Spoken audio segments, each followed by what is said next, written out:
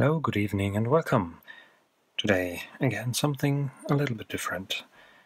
What I found while cleaning up this IKEA Spöka lamp, which is basically a little nightlight for kids, and it seems that here in our household we have misplaced the AC/DC adapter for this, for charging, and sadly IKEA did not specify the polarity of this thing.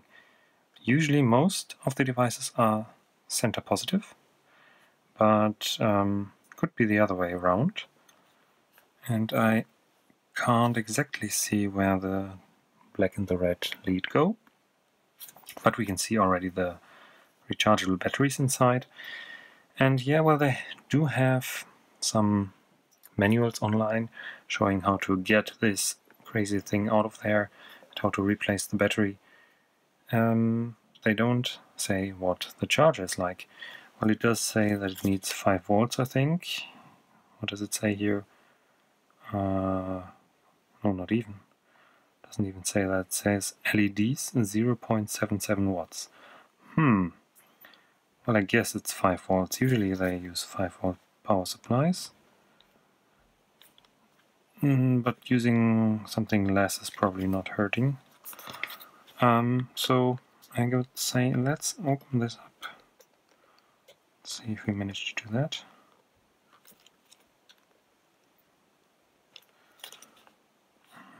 Could be harder than anticipated.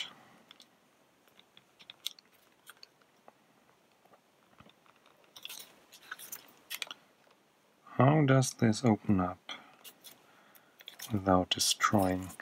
Well, I can open up it up here.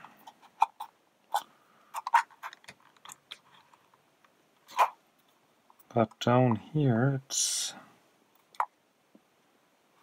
a bit more difficult. I have to be careful. It seems to be a very cheap product. Then again, I don't want to throw it away just yet.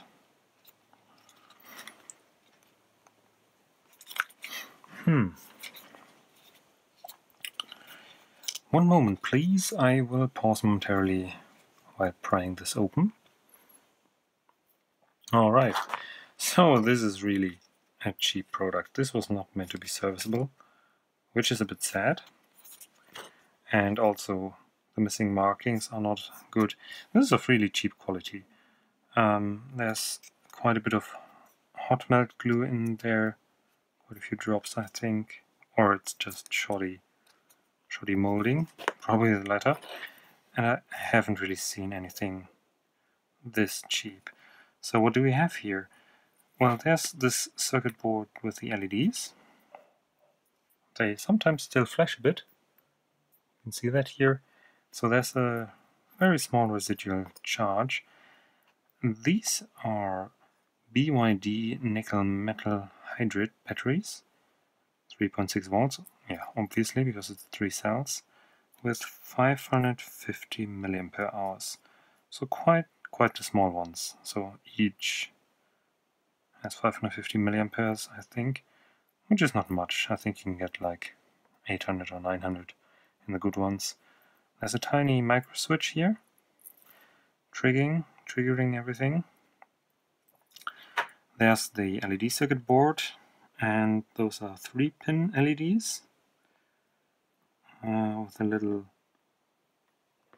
of this insulating material, a couple of resistors, red, brown, gold, and brown, green, brown, gold, I think.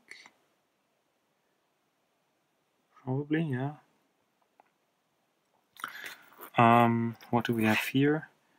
An unmarked 8-pin chip, completely devoid of markings here. Then a couple of transistors let's see, there's an S9012, one S8050, and another S8050. There's a diode here, 2 diodes, and a couple of resistors. Looks pretty cheap, hand-soldered. I can already see here's the negative terminal. The negative terminal goes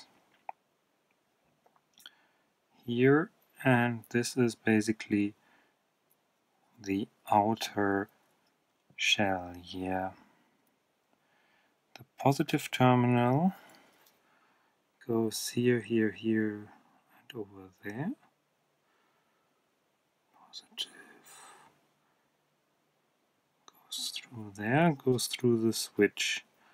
Okay, here's the trace.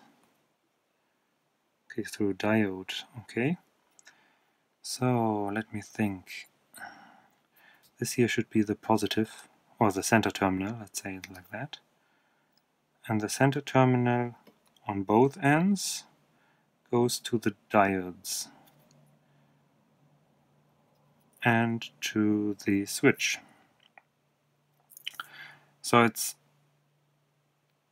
center positive, I would say, which is the norm actually. Do you want to go for a bang? I have a 5 volt 2 ampere charger here, still in the box. We can get some snips and unpack this.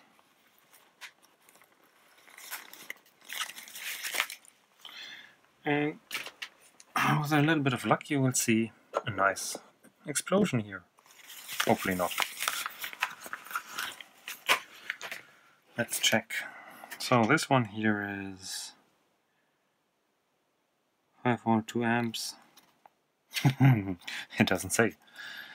People, why don't you label your devices? So let's bring out the multimeter, right? Plug this in. By the way, I already do have one here plugged in.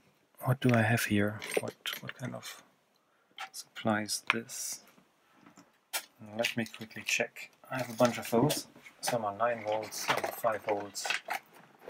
I do have one 9 volt center negative for the Sega. So let's check. I'm assuming center positive. So I get, oh, okay, I'm set a negative on this one, minus 9 volts. So this is the 9 volt supply.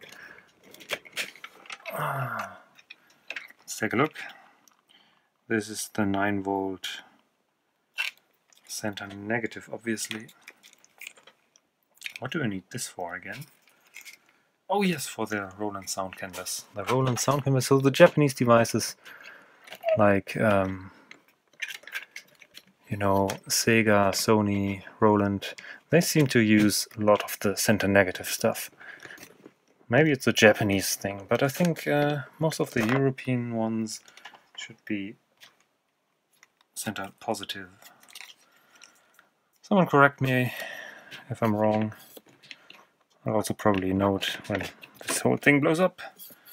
So let's check this. I'm still assuming center positive on this one. So we get 5.5 volts. That should do it. Let's put this quickly aside and pray that everything's fine. Alright. It works. Yeah. So, this particular version of the Spöka is definitely center positive. Quite the bright LEDs actually.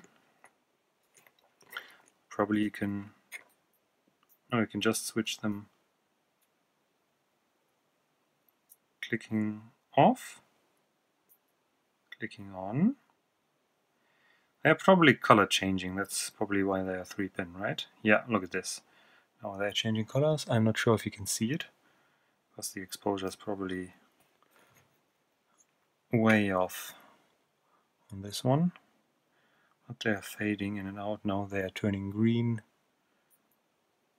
Clicking twice doesn't do anything, probably stops the animation, and 3 times turns them off again. Okay, so there's some kind of small microcontroller in this chip, and hopefully it also has some form of charge protection, overcharge protection. I'm not sure with this cheap thing. I should look up these 3-pin transistor style thingies. At least one of them is marked Q, so it should be a transistor. But I will look up the datasheets very quickly. 1 second, please. Alright, so yeah, those transistors are basically just a simple PNP silicon transistor and 2 NPN transistors. Probably for some switching of the light emitting diodes, I guess. What also comes to my mind is under this heat shrink there's probably a thick fat resistor, I guess, for current limiting. I mean, the black and the maybe one of these transistors, maybe this one here is for switching off the charging. Maybe this is the charge protection, I would guess, because this is probably the current limiter, very crude charge circuit, I guess, and this probably turns off the charging when a certain voltage is reached on the cells. They are already getting a bit warm, so there's definitely some charging going on. I think I've had this lying around for a year or so at least, without usage. So I'm not even sure that the batteries will still be good. Anyway, yeah, sad that IKEA didn't make this more serviceable. The manuals available online suggest a different story, but my Spöka also looks a bit more different. Ah, look at this. Here on the back it actually says 5 volts DC, 500 milliampere, but not the polarity. So, but we figured that one out. We had no bang so far. I see no swelling of the batteries, that's good. I will try to put this back together. A little bit of this is cracked, but we can glue this, I think, because it's very cheaply made anyway. And yeah, then we're good to go. Well, I can't really recommend these. They are very cheap. The components are interesting, but also very, I mean, I could have made it better, and I'm not very good at soldering. Look at these resistors sticking out, and the solder joints look all, well, I think as bad as I'm doing them. So there's nothing lost here. You can maybe salvage the components, but I don't know. The 8-pin IC without knowing what it is, and you can't probably code it properly. Yeah, so interesting thing. Neat little device, but very, very cheap.